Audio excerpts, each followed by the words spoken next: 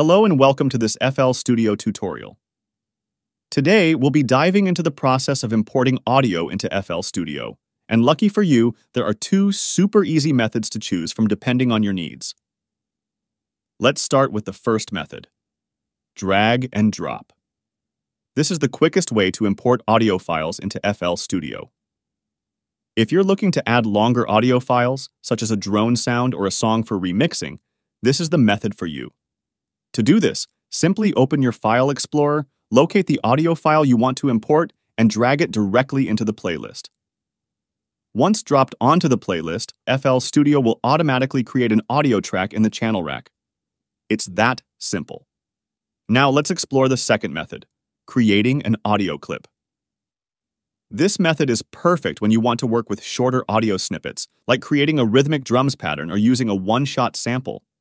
To start, click on Add in the top bar, then navigate to Audio Clip located in the MISC section. This will create an empty audio clip channel for you to work with. Next, open the Audio Clip Settings window by clicking on the newly created audio clip channel. Inside the window, you can drag and drop your audio file onto the space which is marked with Drop Sample here. Alternatively, you can click on the folder icon.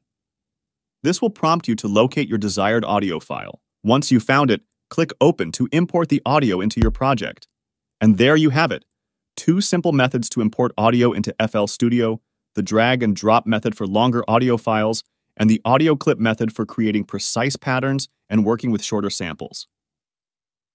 Experiment with both methods to find the workflow that best suits you. Thanks for watching, and stay tuned for more FL Studio tutorials.